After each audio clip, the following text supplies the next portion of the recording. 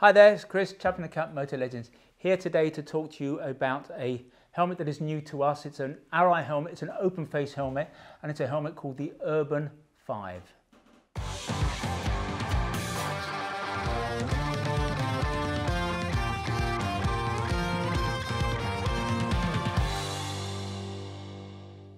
The helmet that we're talking about today, the Arai Urban-V, is not a new helmet. Often these videos are about reviewing brand new products. That isn't the case this time. In fact, if I was completely honest, I'd have to say that the product's a little bit long in the tooth. It's been around for a while, but you won't see it in many retailers. And the reason is it is too expensive for most retailers to want to stock. The importer has put it to us that actually most open face helmets in this market, about 95% of helmets are sold into the scooter and moped market. Now that's a huge market, ever burgeoning market, but the target price for an open face helmet for those guys is about £100. This helmet is much more expensive than that, therefore the target audience for it is small. That's why most retailers don't want to sell it. Now, our attraction to this helmet has nothing to do with the fact that it's an expensive one. That's not the way we do things. But we are drawn to better, more technical, more protective products. And at times, those products are just more expensive because they use more expensive components, they are more complicated to put together and so on. So that is why we are attracted in particular to the Urban-V.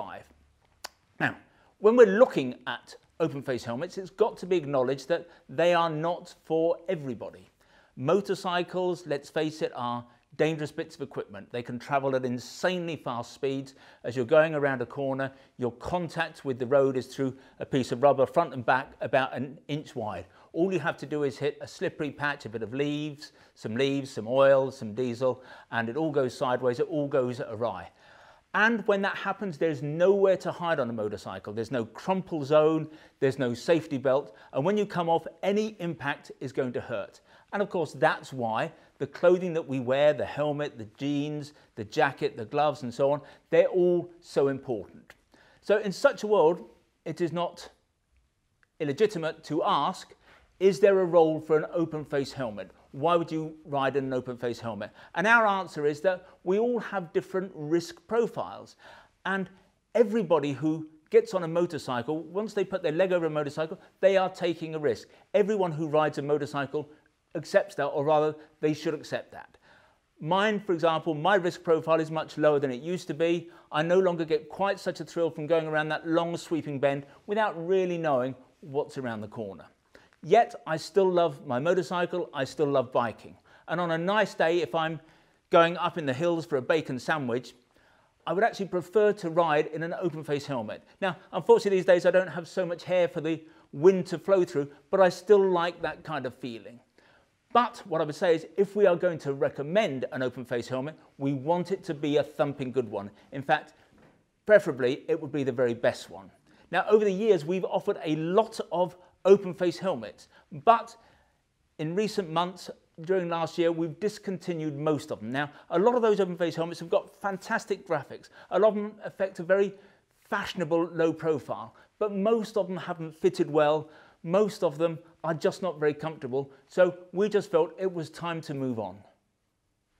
As is maybe clear from what I've said already, we like, here at Motolegends, we like open face helmets, and we fully support any rider's wish or right to ride in an open face helmet. It has to be acknowledged, of course, that an open face helmet is in some respects less protective than a full face helmet, particularly here around the chin area.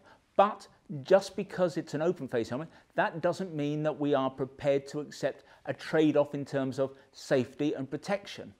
We still want an open face helmet to fit comfortably, to fit well, because there's a wrong fit and there's a right fit. We still want it to be as protective as it can be, because if you go down and bang your head against the road or some other hard object, we want it to absorb energy as well as any full face helmet. Why wouldn't you want that? At present, the only open face helmet I've got to say that we really rate is the Shoei JO, and that is this helmet here. It's an exceptional helmet. What we love about it is the fact that, as with all Shoeis, we can change the cheek pads and get the fit absolutely right. Because it's a Shoei, we have no qualms about the protection. But it has to be admitted that this helmet is not a classic full jet helmet of the style that most people still want to ride in. And this helmet, lovely as it is, on certain bikes it just does not look right. It doesn't really work particularly well with goggles. You can wear goggles with them, but it's got its own drop down visor. It doesn't have the poppers up here or down the side, so you cannot put a peak, you cannot put a visor on the helmet. It's just not very cafe racer, let's say. By contrast, the Urban-V that we're going to talk about today is. So this is the aforementioned Arai Urban-V, and it is a classic cafe racer helmet of the style that I've been describing, a proper full jet helmet. So here we can see it with goggles on the front. There's a goggle strap at the back. Most goggles, I've got to say, have silicone on the inside of the strap, so you often don't need the strap at the back, the retainer at the back, but this helmet looks fantastic with goggles on. This is the same helmet, obviously, with the poppers on the edge of the visor. You can put a peak on that. It's also got two lower poppers, so if you wanted to put a full visor on, you could do that equally. Now, here at Motolegends, we've recently invested in a very high-tech piece of equipment. It's going to allow us to show all of our products in our videos in a 360-degree rotation, so you can see, for example, our jackets front and back. You'll be able to see all the way round. So Graham, if you wouldn't mind, hit it please.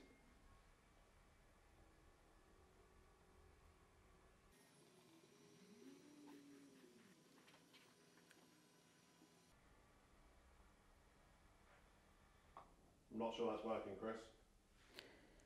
Oh, I see, yeah. No, not sure I fully thought that one through. Anyway, this is the helmet, and if I turn it round, you can see at the back, that's the goggle strap, that retainer that I was talking about. It doesn't have the cam tail that you get on the Shui Jo. That's a lovely feature, but it's just not very cafe racer. So this, as I've already alluded to, is the classic cafe racer style full jet helmet.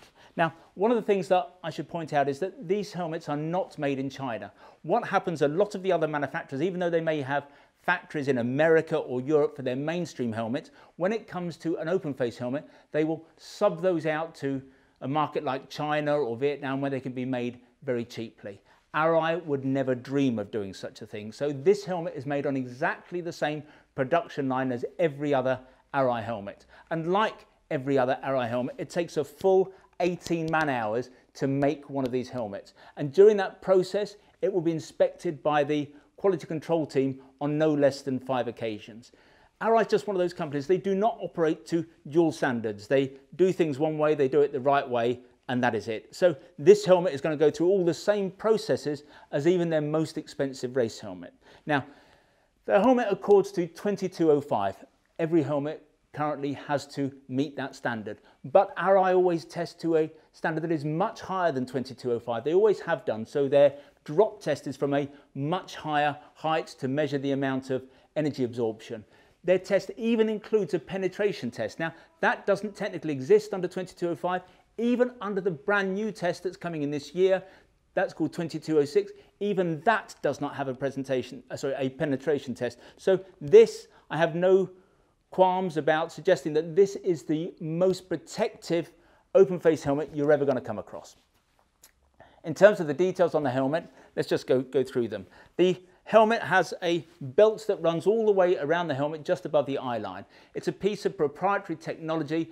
Arai called it the peripheral belt, and it's an extra band that adds strength to the helmet that means they can use a lighter shell elsewhere. It enables them to make a slightly lighter helmet. The shell itself is constructed from a mix of synthetic and organic fibers.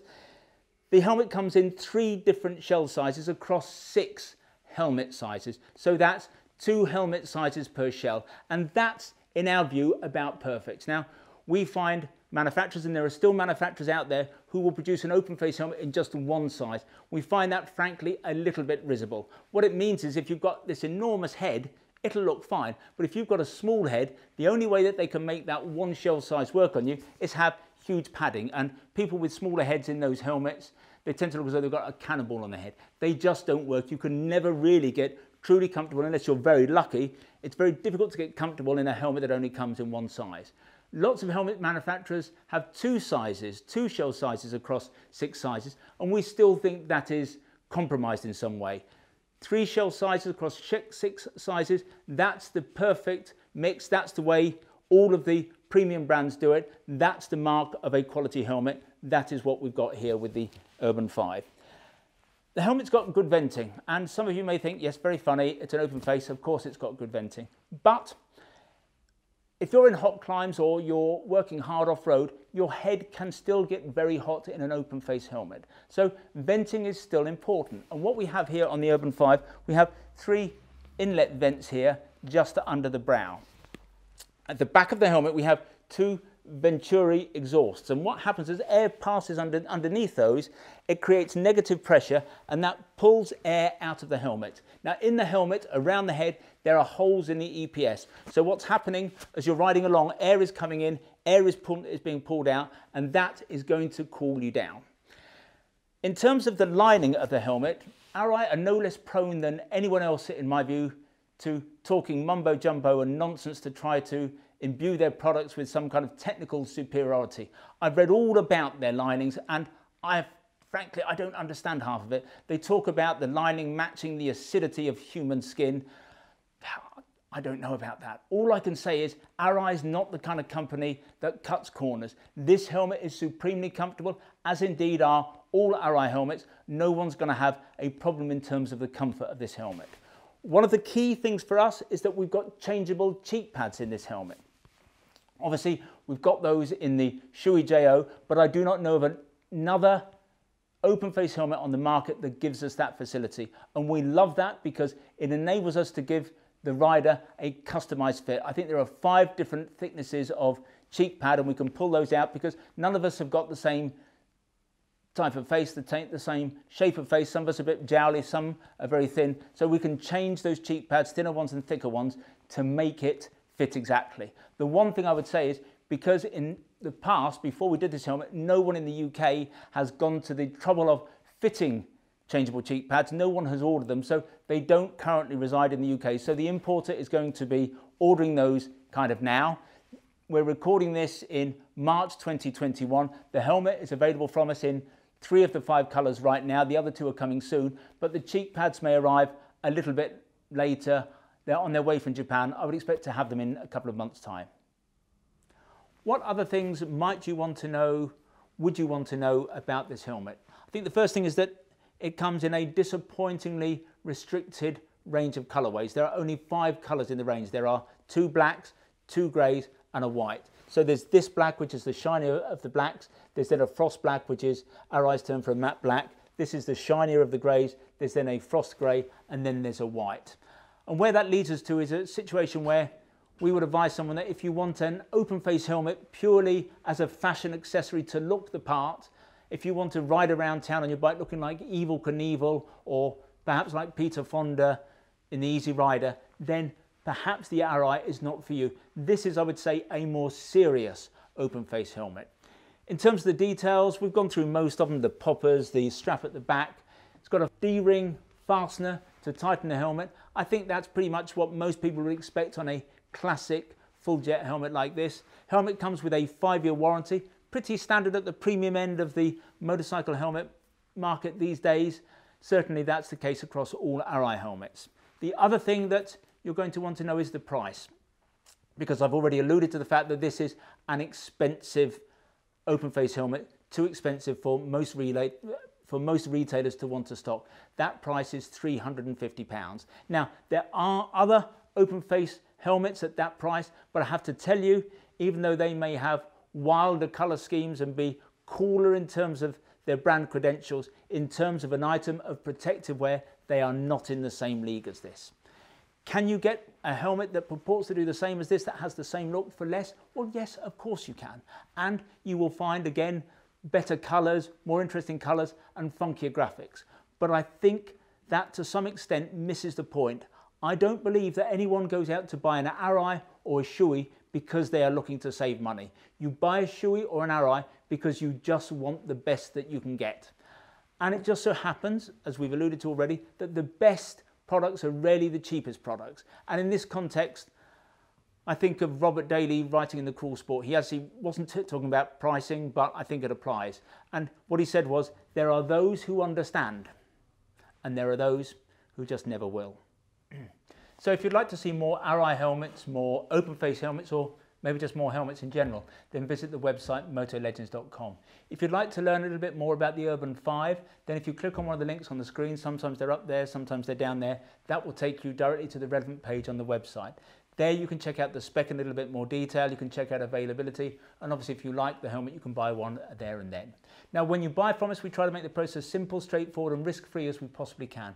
There's no delivery charge on any item of protective wear that you buy from us.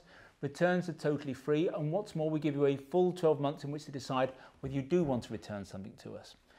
We have the best price promise in the business. Now, John Lewis is rightly famed, or rather was rightly famed, for its never knowingly undersold price promise. We go one stage better. If you can find anyone selling anything that we sell at a price that is lower than ours, we will beat that retailer's price by a full 10%. If the retailer is in the EU and not in the UK, we will match their landed price. Now there are a few terms and conditions associated with the price beat, nothing particularly onerous, but if you are going to price beat us, I suggest you visit the website and check out what those terms and conditions are. If in the future you'd like to receive bulletins from us about new products, then if you go to the website, at the top of every page there's a piece of a script that says newsletter sign up. Click on there, within seconds you'll be in business. In future you'll receive our email bulletins. If however you prefer to get your information videographically, that is to say in this form, we'd be simply delighted if you want to become a subscriber to our YouTube channel, and you can do that by clicking on the button below. Now this is 2021. In 2020, last year, we gave away to a YouTube subscriber a Mutt 125cc machine that we had customized to look a little bit like a Steve McQueen desert sled. This year we are moving a little bit up market. We're going to be giving away a 250cc Fantic Cavallero Scrambler, but not to a YouTube subscriber, but to a follower of us on Facebook. So if you want to stand a chance of winning that bike, then go to our Facebook page, obviously, and follow us. We'll be giving the bike away sometime before Christmas this year, sometime in December. I'd like to finish with a little play for our fabulous little shop here at Motolegends. We're based about a mile from the centre of Guildford, a mile from the railway station.